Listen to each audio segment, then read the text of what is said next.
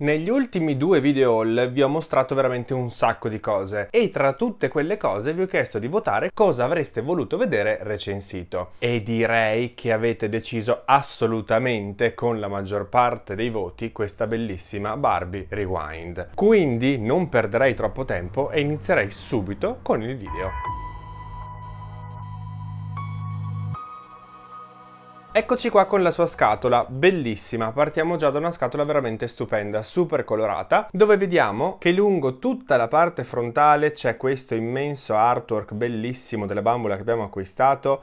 Di questa linea ne sono uscite, se non sbaglio, 5, ma io sono riuscito purtroppo a recuperare per ora solamente lei. Qui al centro troviamo il logo Barbie Rewind e come vedete il logo Barbie è il vecchio logo Barbie, perché queste bambole sono ispirate alle Barbie anni 80 e infatti questo è proprio il modo in cui veniva scritto, è proprio il logo che veniva utilizzato sulle Barbie anni 80. E sotto abbiamo la scritta tutta colorata Rewind, che vuol dire tornare indietro o una cosa del genere, e che quindi calza a pennello con questa linea. Qui nella parte in alto a destra troviamo questo triangolino con appunto la scritta 80s, che ci dice appunto anni 80, e qui in basso, piccolo piccolo, troviamo il logo Mattel. La parte frontale di questa scatola, così pulita, così disegnata, così colorata, è veramente stupenda. Su un lato della scatola, qui in basso, ritroviamo il suo artwork, anche in questo caso bellissimo, che sembra quasi una figurina adesiva. Nella parte in alto di nuovo il logo Vintage Barbie, e invece lungo tutto il lato troviamo la scritta Rewind, con anche ovviamente 80s, scritta gigantesca e tutta colorata. Le stesse cose le troviamo anche nella parte superiore della scatola, dove vediamo anche questi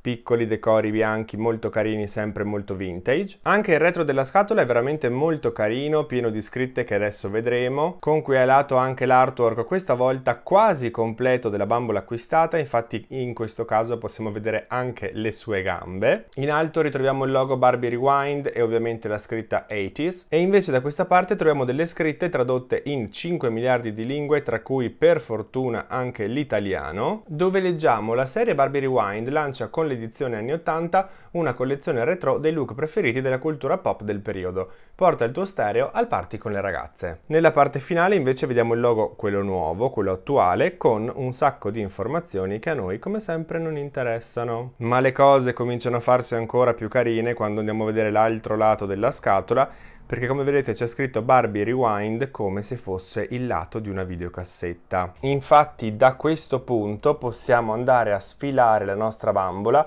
proprio come se fosse una videocassetta all'interno della custodia, e una volta rimossa dal box esterno possiamo vederla all'interno completamente, visto che c'è davanti tutta questa vetrina di plastica trasparente. Troviamo tutta questa cornicetta attorno a lei, con qui sopra di nuovo il logo degli anni 80, ovviamente nella parte qui in basso il logo Barbie Rewind con anche il logo Mattel, ma se prendiamo la scatola e la giriamo vediamo che dietro, ragazzi, è stata disegnata effettivamente una videocassetta, con qui dei disegni che richiamano i nastri della cassetta. Ovviamente qui al centro l'adesivo, il finto adesivo con la scritta Barbie Rewind, ed è veramente fantastica. Ma dopo aver visto quanto è bella anche solamente la sua scatola, io ragazzi corro ad unboxarla, perché non vedo l'ora di vederla fuori dal box assieme a voi. Eccola appena tirata fuori dal box e ragazzi, oh mio Dio, è bellissima! Non ho ancora capito se il suo corpo mi piacerà, ma poi ovviamente la vedremo completamente nuda per capire cosa ha combinato Mattel. Intanto però iniziamo a guardarla nel dettaglio. Iniziando a guardarla ovviamente dal suo viso, la prima cosa che vediamo è che il suo mold è un mold vecchio. Se non sbaglio è il mold che si chiama Steffi, utilizzato praticamente sempre per Midge. Io sapete che amo Midge, io amo questo mold e ovviamente non potevo che amare anche questa bambola, anche solo per questo motivo. Ma come vediamo i suoi occhi sono castani, hanno sopra un trucco veramente molto anni 80, nella parte centrale di questo verde acqua, invece nella parte più esterna è completamente rosa. Le sue sopracciglia, nascoste un pochino dalla sua frangia, sono completamente castane. Sulle labbra indossa un rossetto rosa lucido, anche se sinceramente avrei preferito il labbro sopra leggermente più carnoso, ma comunque anche la sua bocca è molto carina, e vediamo che ha del blush sulle guance. Prima di passare a vedere i suoi capelli, vediamo che in testa indossa questo fiocco, questa fascia chiusa qui sopra con questo fiocco, realizzata con questa stoffa che sembra quasi del tulle arancione. Sì, sembra quasi un arancione, diciamo un color pesca, con tutte queste stelline argentate stampate sopra. molto carino e ripeto molto anni 80, ma adesso spero di non dirlo più perché questa bambola è tutta anni 80. Davanti comunque vediamo che ha questa frangia, è un po' incasinata, non ho ancora ben capito come dovrebbe stare, se è aperta solamente a frangetta o con dei ciuffi un pochino sparati, più gonfi, non lo so, ma comunque abbiamo questa frangetta castana. Guardandoli dal retro però non sono proprio la cosa più bella di questo mondo, sono abbastanza lunghi perché comunque le arrivano sotto il sedere, dovrebbero essere tutti frisé molto voluminosi ed effettivamente frisé lo sono, infatti come vedete hanno tutta questa texture a zigzag, ma non sono per niente voluminosi. Proverò sicuramente ad andare a sistemarli, anche se guardate qui sembrano praticamente cotti con della piastra, non sono realmente cotti, sono solamente abbastanza schiacciati appunto dalla piastra.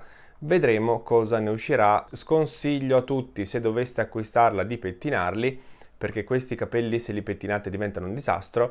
Proverò ad aprirli piano piano con le dita a vedere cosa succede. In più qui su un lato le hanno realizzato questo torciglione che in fondo secondo l'artwork dovrebbe essere frisé, ma invece ha i capelli lisci ed è stato chiuso qui con questo elastico rosa. I suoi capelli sono un po' una delusione, me li aspettavo meglio, stavo guardando anche qui che c'è questa specie di incasinamento, ma boh, vedremo poi cosa riuscirò a fare. Guardate che roba, cos'è successo qui? Si è incollato tutto? Boh, non lo so. Poi vedremo. Iniziando a guardare quello che indossa, vediamo che porta questi orecchini bianchi a forma di triangolo. Non è un triangolo pieno, come vedete, infatti all'interno è praticamente vuoto. Carini, molto anni 80 anche questi, ma giuro smetterò di dirlo. E iniziando invece a vedere quello che indossa, la prima cosa che notiamo, oltre a questo top, è questa giacca verde acido. So che potrebbe sembrare un giallo, ma non è gialla e non è neanche effettivamente troppo verde, è una via di mezzo, un verde acido, con le maniche cucite in modo che rimanga tutto con queste pieghe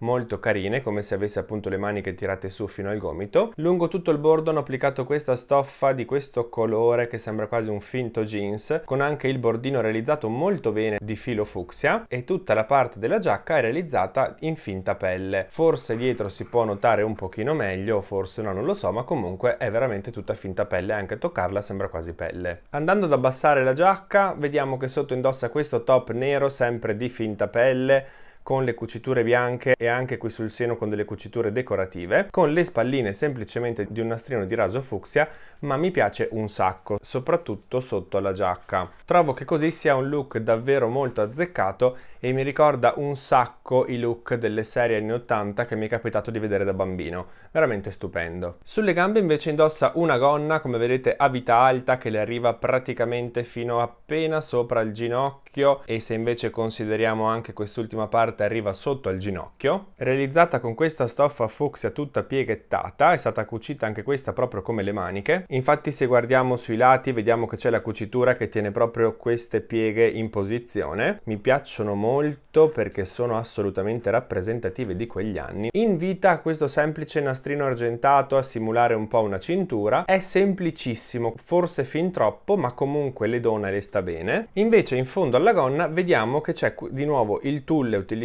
per il fiocco sulla testa, dove ne hanno applicati due strati per dare questo movimento, questa apertura finale alla gonna. Questo tulle non ha nessun bordino cucito, ma essendo un tessuto che non si sfilaccia, devo ammettere che forse lo preferisco così, perché se avesse avuto anche un bordino in più probabilmente si sarebbe appesantito e non sarebbe risultato così bello. Ai piedi vediamo che indossa queste scarpe bianche che sono le classiche décolleté Barbie anni 80 e 90, che erano molto più semplici da trovare rosa, ma in questo caso le hanno messe bianche.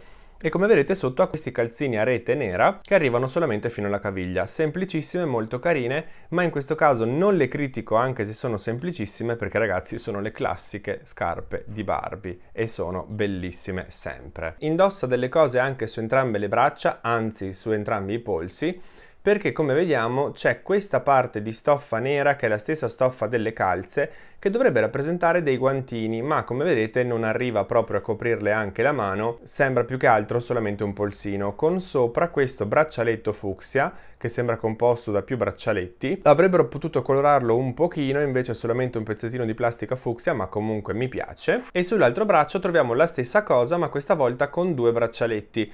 uno più piccolino a forma di catena fucsia e invece uno un po' più particolare che tende un pochino più al viola. Sulla sua mano destra possiamo vedere, oltre che al microfono che tiene in mano, che è un microfono completamente nero con la parte sopra colorata d'argento, una maniglia per farglielo tenere in mano e qui piccolissimo anche il logo di Barbie, possiamo appunto vedere sulla sua mano che le hanno messo anche questo anello, che è un semplicissimo anello scavato diciamo all'interno, ma che come tutte le Barbie dell'epoca è stato infilato nel suo dito. C'è proprio un buco nella sua mano in cui è stato piantato questo anello. Con lei arriva ovviamente lo stand, che ragazzi guardate che bello che è in questo caso, è bellissimo, realizzato appositamente per questa linea Rewind a forma di musicassetta, con tutti questi decori stampati anni 80, nel suo caso è viola, e anche nella parte frontale c'è stampato questo pezzettino che dovrebbe rappresentare appunto il nastro della musicassetta, veramente molto bello. L'asta come vedete è trasparente e ovviamente è trasparente anche l'aggancio. Oltre allo stand arriva anche questo stereo, che è probabilmente quello di cui parlavano nel retro della scatola, ed è un pezzo di plastica completamente viola con dei dettagli stampati sul retro, con la maniglia qui sopra e anche dei dettagli colorati sul davanti. Infatti abbiamo le casse colorate di bianco, qui una cassetta colorata di rosa, il logo vintage Barbie e qui tutta la pulsantiera colorata con questo verde. Arriva anche questa tastiera. Oddio, sono ignorantissimo in materia, si indossa come una chitarra, ma è una tastiera, quindi non lo so, ditemelo voi qui sotto nei commenti come si chiama questo strumento musicale. Dietro è completamente vuoto, non c'è realmente una parte che chiude sul retro, è fatto di questa plastica azzurra con tutte queste stampe sul davanti, dove troviamo qui la B di Barbie in questa stellina, tutti i decori anni 80, qui il logo Barbie vintage, tutti i tasti ovviamente per suonare e in più c'è anche attaccata questa tracolla sempre trasparente viola. Una cosa meravigliosa che arriva con tutte queste bambole è questa spazzolina, che ragazzi è la classica spazzolina delle Barbie della mia infanzia, con questi dettagli che sembrano un pochino una conchiglia.